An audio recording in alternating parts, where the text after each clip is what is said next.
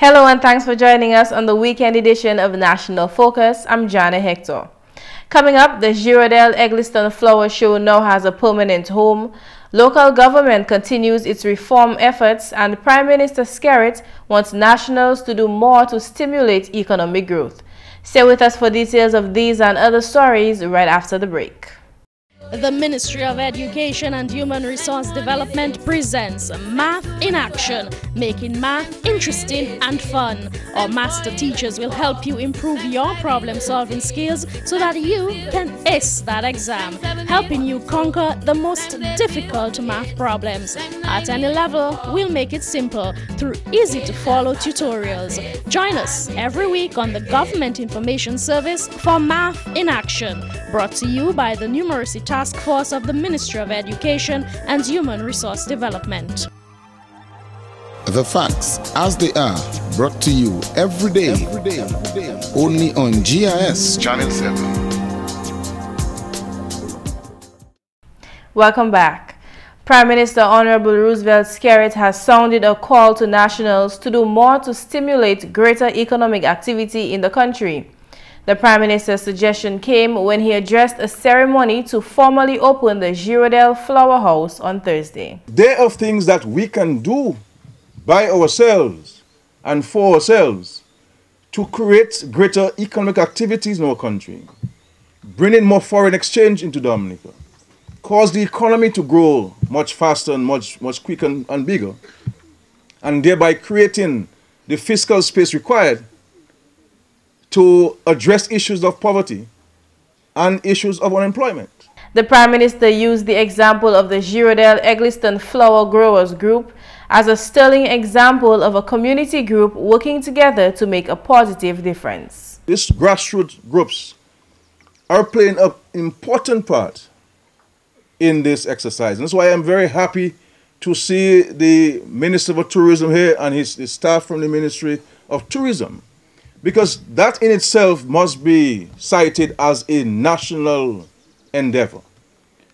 We have to support them as a government to ensure they can continue to provide that opportunity for all of us to come and marvel at such beautiful plants while we socialize among ourselves.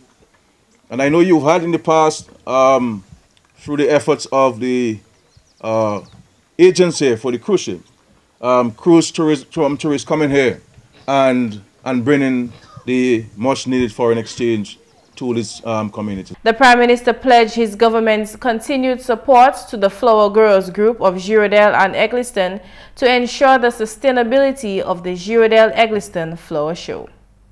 In related news, a 2.6-acre property in Girodel has been confirmed as the permanent site of the Egliston Flower Show. The Flower Show is a national festival celebrating the floriculture industry and highlighting the art of floral arrangement. The show had been cancelled for several years due to the unavailability of a permanent structure. With an established site and a recently constructed building now a reality, organizers are planning to put on a show later this month.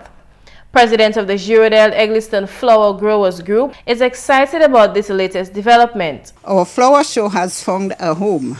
No more shifting of school children and school furniture, no more building and breaking, no more rushing in 1 week's time to prepare and break down 2 days after, no matter how tired one is.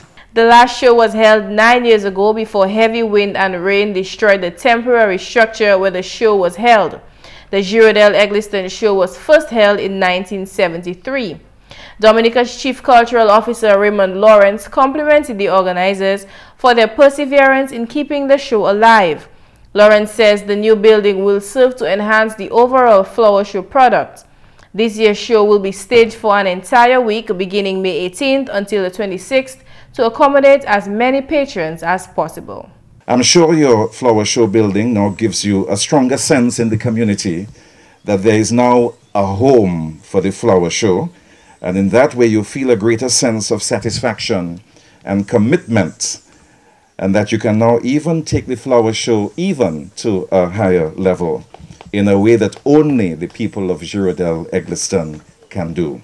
The government of Dominica made a financial contribution of $80,000 towards the construction of the Flower Show building. Parliamentary Representative for the Roseau South constituency, Honorable Ambrose George, announced that government will donate an additional $40,000 to the Flower Group.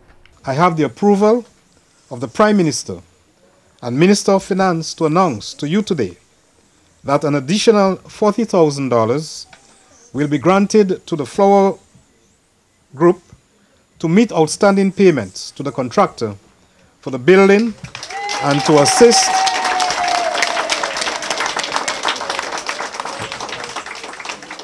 assist in meeting expenses related to the hosting of the 2013 Flower Show. The Global Environmental Facilities Small Grants Program and the Community Management of Protected Areas Compact also partnered with the Girardel-Egliston Flower Group to make this year's Flower Show a reality. The island's tourism minister is delighted that the Flower Show is being reintroduced this year. Honorable Ian Douglas views the Flower Show as bringing significant economic benefits to the community. The minister has encouraged residents of the twin communities to take ownership of the event. This building is testimony of what the community can achieve against many odds, if the people are willing to put their minds and energies to the task. I trust that the community of Girardel, like the Flower Growers Group, will take ownership of this initiative in its entirety and forge ahead with the expansion of the flower growing program, making it a viable endeavor for income and employment generation.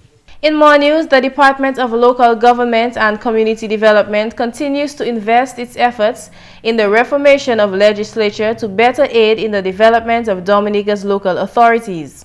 Honorable Gloria Shillingford, Minister for Community Development, in an address delivered at the start of Local Government Month, stated that the department has made notable progress in this venture.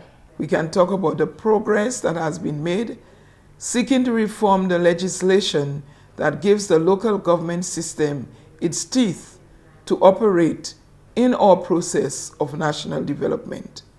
The local government division staff has been working with a local consultant, legal draftsman to conclude the draft harmonized bylaws as well as a comprehensive local government act. This will be further advanced in the near future to ensure that local authorities have relevant and appropriate legal frameworks to function effectively within their respective communities. John Fontaine, Local Government Commissioner, told GIS News that this restructuring of local government laws is aimed at making the operations of these municipalities more effective, efficient, and current. He further explained how this undertaking will synchronize these government systems. For example, if Suffrage Closet Council has a sanitation bylaw and it does not exist in Marigot, how do we bridge the gap? So these are some of the issues that we're looking at. We're also looking at harmonizing some of the laws governing local government. So currently we have the Canefield Urban Council Act, the Roseau City Council Act, Portsmouth Town Council Act. We are now bringing that together to call the Municipalities Act. Fontaine acknowledged the department and its councils as an important asset to the island's government. The Department of Local Government and Community Development is the government arm, the administrative arm overseeing the local authorities on the island.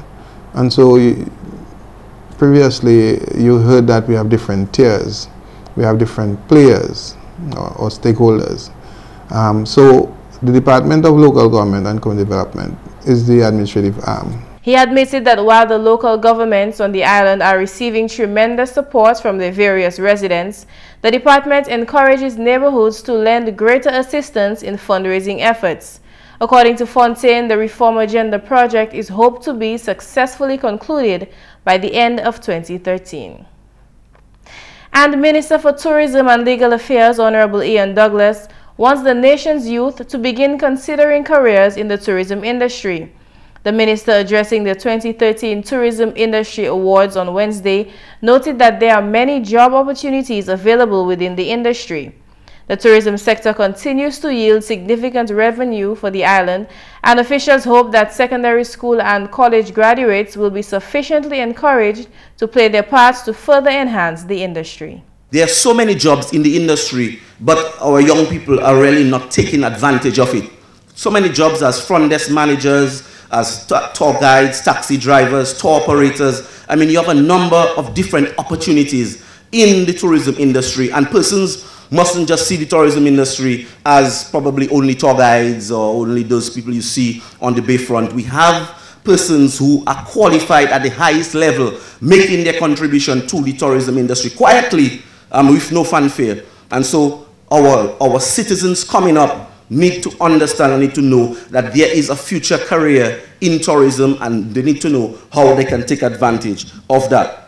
Meantime, stakeholders within the tourism industry have been encouraged to take action to improve service delivery to visitors. That call came from Information Minister Honorable Ambrose George. Honorable George represented Prime Minister Honorable Roosevelt Skerrit at Wednesday's Tourism Industry Awards. The economic returns that we need to grow the economy, and I emphasize the economic returns that we need in these difficult economic times from the tourism sector, can only be realized when visitors visit and return to the island, or when they encourage their friends and family to visit, and we actually have hotel rooms occupied, taxis and buses being engaged, food and drinks being purchased in restaurants.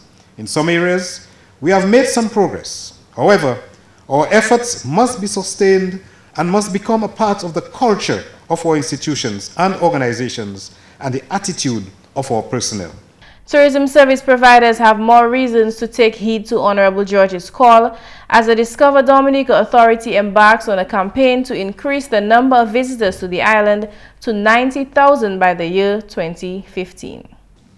This mantra, or rallying cry of 90,000 visitors by 2015, is something that you will hear from our Honorable Minister of Tourism and all the stakeholders from here on, because we've got to try to help ourselves in trying to increase the number of passengers, the number of people, visitors into our lovely island, Dominica. And we wish to utilize this month when all our citizens of the nation ought to be clued into all things. Tourism to impress upon you that tourism partners, we want to impress upon you that you must play a part in getting Dominica to this target and sustaining that visitor arrival mark once we can get there, and even growing beyond that figure, as increased visitor arrivals ultimately will result in more economic activity within the destination. The government of Dominica continues to invest heavily into the development of sporting facilities on the island. Sports Minister Honorable Justina Charles told the National Sports Awards ceremony earlier this week that over $700,000 was recently spent on improving facilities. The minister is hoping that these investments will encourage sporting enthusiasts to excel. We are very much aware of the need for improved and, in some cases, the establishment of new recreational space if greater performance is to be achieved. In recent times, we have embarked on several projects geared at improving and constructing new playing facilities to ensure that you, our sportsmen and women, improve your performances. Over the last 2 months, close to $750,000 have been spent on the improvement of 7 sports facilities across the island, with the intention of commencing work on an additional 5 facilities. It is our hope that these improvements to your sporting facility will urge you to greater performances. Meantime, the government of Dominica continues to recognize West Indies off-spinner Dominican Shane Shillingford for his contribution to cricket. Shane Shillingford earlier this week was awarded Sportsman of the Year for 2012 at the National Sports Awards. Sports Minister Honorable Justina Charles during the ceremony announced that government took a decision to award Shillingford a parcel of land at Hillsborough Gardens which will be used for residential purposes. The minister, in making the announcement, took time to recall some of Shillingford's recent sporting accomplishments. following his exploit at the Windsor Park Stadium before his home crowd, and against one of the world's leading cricket team, Mr. Shane Shillingford was honored as a goodwill ambassador and became a bearer of a diplomatic passport. Shane wasted no time to get to work towards improving his performance and ensured that when the opportunity presented itself, he was again among the top performers by being named man of the series in the recently held Test series West Indies versus Zimbabwe. The government of Dominica has further decided to award Mr. Shane Shillingford with a piece of land at Hillsborough Garden for residential purpose. Efforts to recognize the achievements of local sports personalities were again recently manifested when the government of Dominica took a decision to provide 2 scholarships to young promising athletes, Luan Gabriel and Shani Angol. In more news, Agriculture Minister and Parliamentary Representative for the Paybush constituency, Honorable Matthew Walter, challenged the newest agriculture and marketing cooperative on the island to claim ownership of the group in order to ensure its success. At the official registration ceremony of the Paybush, Dodan Agriculture and Marketing Cooperative on Wednesday, Honorable Walter spoke of the challenges ahead for the fledgling group. Challenges, he said, that can be overcome by taking personally the success of the cooperative. Financial cooperatives have survived and still doing well in Dominica. But we have experienced tremendous problems with non-financial cooperatives, such as the agricultural cooperatives. So it's not easy, it's hard work. But what you need to bring on board with you is ownership of your organization. Ownership, you must own it. You must tell yourself it is mine. And unless you have told yourself that, this commitment and dedication and patriotism to your own organization will be absent. And an absence of those values will contribute to a deterioration of your organization. Well, you do not want that. You want to ensure that your organization is sustained. You want to ensure that, it lasts for a very long time and it moves from generations to generations. Honorable Walter also told growers that groups like theirs should make full use of the island's resources. We can use the scarce resources that we have and translate them into wealth for our people of this country. And it's very important that we put the mechanisms in place to achieve those objectives. And one of the mechanisms that we have been promoting and advocating is the farmers group. The Agriculture Minister expressed confidence in the new cooperative, stating its potential for economic growth only if it is taken seriously. This cooperative can transform the economy of Paybush and Dodan. And you said that there are some members from Benz, right? It can transform the economy. You might think of this as an impossibility, but it is not impossible. If you manage it well, okay, you will have a lot of people participating in agricultural production. And I want to tell you here today, it is a myth to say that Ipani l'argent en agriculture. There is plenty money in agriculture. But you have to understand, first of all, that agriculture is a business. It's not a vai-ki-vai thing. It's a business. Just as the bank is a business, the credit union is a business, okay? Just as you run your small shop as a business, just as Charles Wood runs his business as a business, so that he will not fail, you have to run your business, your agriculture business, as a business. Finally, this news time, the PTA of the Isaiah Thomas Secondary School, along with parliamentary representative for the St. Joseph constituency, Honorable Kelva Daru, surprised the 5th form students with a relaxation day right before CXC exams. Kimani Seja has that report. 5th form students of the Isaiah Thomas Secondary School experienced a change of pace on Wednesday when they were treated to an end-of-school-year retreat by their school's administration. The school's PTA body picked up the tab for lunch for the entire graduating class at Double House Restaurant. Vice President of the PTA, Mary Toussaint, told GIS News that part of the reason was to encourage better CXC grades. It was very important to have the lunch for the students because, as we know, the CXC exam time is a very stressful time for the students. And with all the activities that took place during the year, I think this lunch was organized to remove the extra pressure on them. It was a form where they could interact with each other and could say farewell to their teacher, Miss K. Roberts, who is in charge of the 5th formers. Naturally, the students were quite welcoming of this gesture by the PTA. They were excited when they reached on the scene because they did not know where they were going. They did not know where we were taking them to. And then when they reached at the place that is Double House in Miro, one of the places that you cannot forget on the west coast of Dominica, appetizing meals, the students said, "Wow, you mean all that all you do for us?" I mean, they were just taken aback when they saw this setting. The 5th formers used the opportunity to say goodbye to their class teacher, opting to pin their sentiments on her clothing. They also took the time to say goodbye and good luck to their fellow classmates.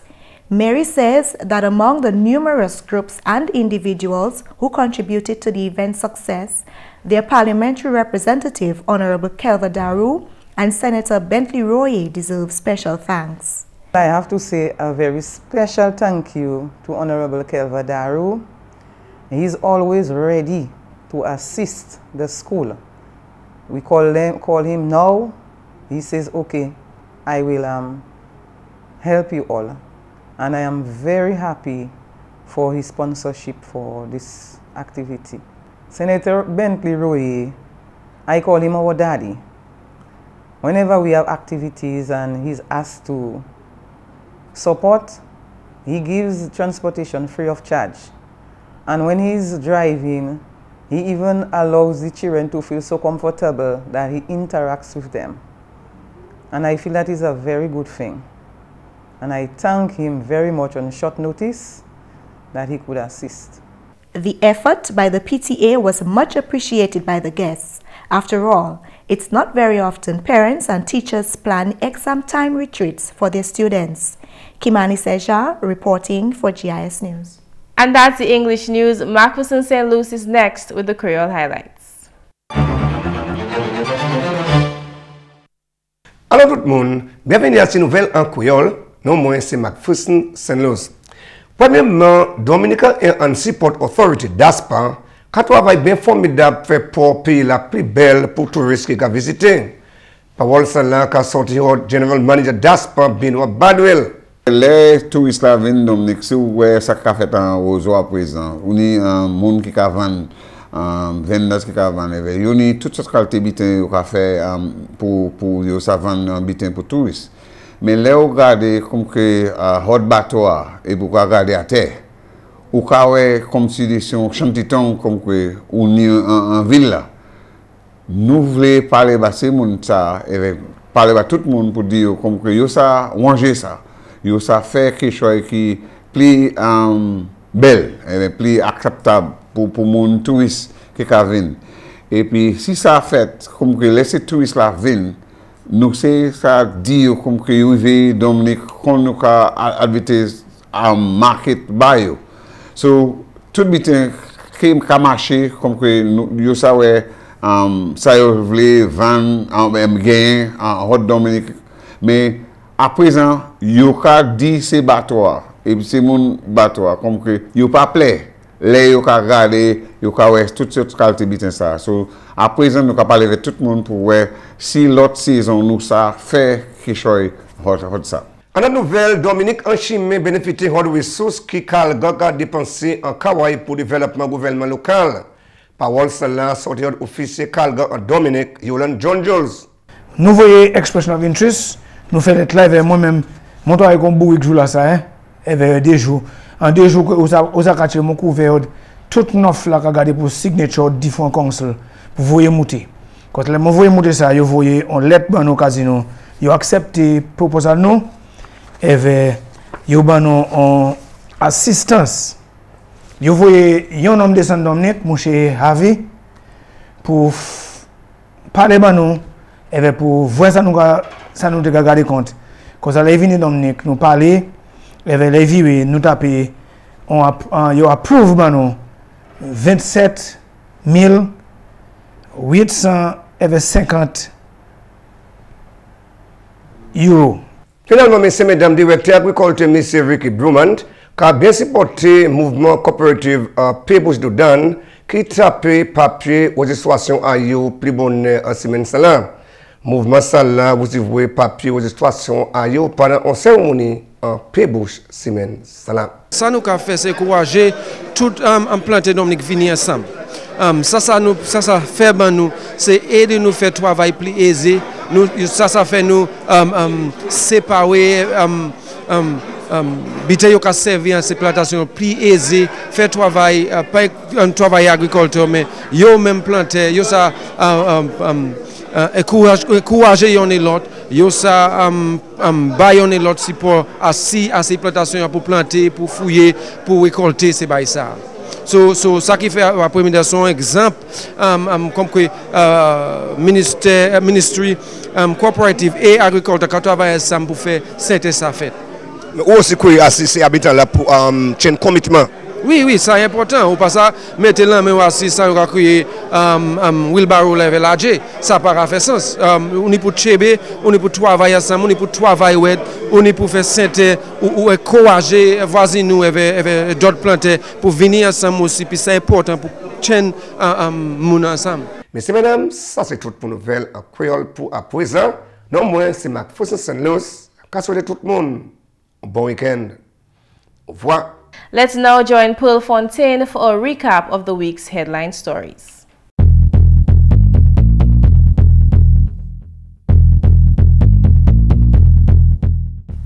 Hello and thank you for joining us for this week's flashback. This week, the government of Dominica honored its promise by presenting Shani Angol, Dominican athlete, with a letter of commitment which indicated that government will fund her studies all the way to university level. The government made a similar presentation to 5th form student of the Isaiah Thomas Secondary School, Luann Gabriel, another Dominican athlete who has made Dominica proud.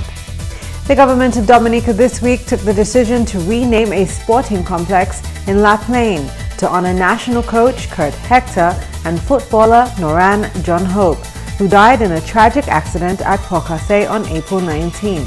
The facility, which went by the name RMG Sports Complex, will now be known as the Kurt Hector and Noran John Hope Sports Complex. And 19 Seventh-day Adventist educators were recognized for their distinctive service in education. The Junior Achievers Dominica Group officially launched Junior Achievement Dominica, an affiliate of Junior Achievement Worldwide. The aim of Junior Achievement Dominica is to make school-aged youth ready for entrepreneurship by exposing them to the necessary skills and information. GIS News reported this week that work was nearing completion on the temporary bypass in the Pocase area. May 2013 was declared Local Government Month, and the Orion Academy celebrated 10 years as a premier education institution.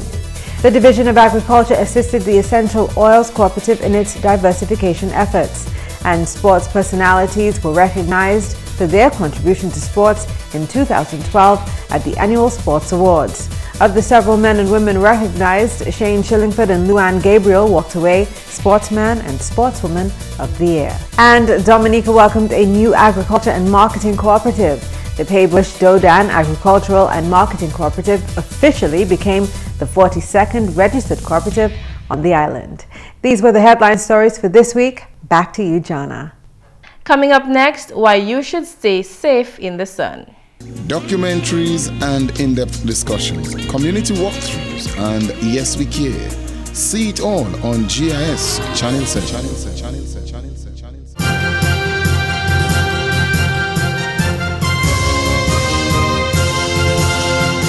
The sun is an important part of our lives. Sunny days have a positive impact on our moods, increase our level of physical activity, and benefit our health by providing our bodies with essential vitamin D.